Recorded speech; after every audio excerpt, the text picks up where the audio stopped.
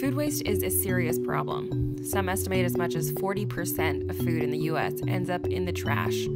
That's everything from you tossing out milk that's gone bad to commercial food producers trucking out tons of scraps.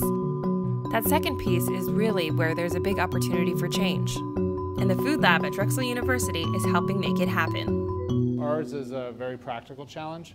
It's what do we do with all this, right? Food producers come to the Drexel Food Lab with a food waste problem, and students will develop commercially viable products, what they call upcycled food.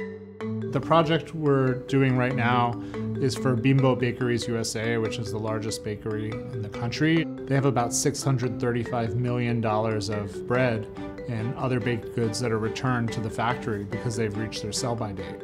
We get returns from our different customer teams, whether it be grocery stores, convenience stores, or otherwise. And we wanted to find a means for reuse for our products. The very first thing we do, we observe people in their natural habitat, figure out how they're interacting with bread, how they're using bread. The next thing we do is some consumer insights. We bring consumers into the classroom and do a focus group. Those develop into themes around which we generate new ideas. We prototype, we recheck them with consumers, and by the end of this really rapid 10 weeks, we will have solutions for the company to consider. It's important for Bimbo Bakeries USA to have a dialogue and to help solve the food waste problem. We're a big company, we have an opportunity to provide a great amount of impact.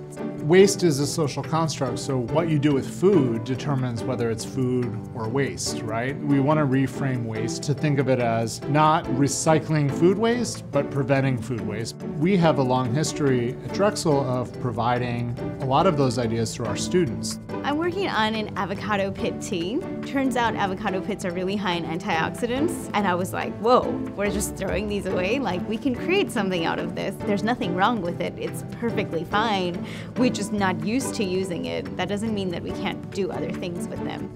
The World Bank estimates that by 2050, we're going to have to increase food production by 50% to keep up with the growing population. If you're a farmer, if you're a baker, or whatever you're doing, no one can scale 50%. But then if you factor in that 33 to 40% that we're wasting and chip away at that 50% that we need, then you start to see, okay, maybe this isn't so bad. We're getting a lot of requests from food producers who want to green their habits or make healthier food, but they need help doing that. They need ideas, they need energy, they need talent, and we can work with them to provide that.